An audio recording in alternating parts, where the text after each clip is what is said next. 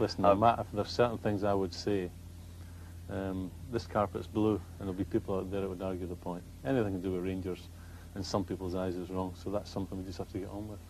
Yes, but people say, Graeme Souness, a line in a song that Rangers supporter sings that no one likes us, we don't care, and I really, really believe, and I've felt it more and more this season than I've ever felt it, there is such an anti-Rangers feeling within Scotland, within Scottish football, that they're up there on their own, and I'd like to wish them, the club, the players, everybody who's involved, the best of luck, because they need it, because they're up against it up there.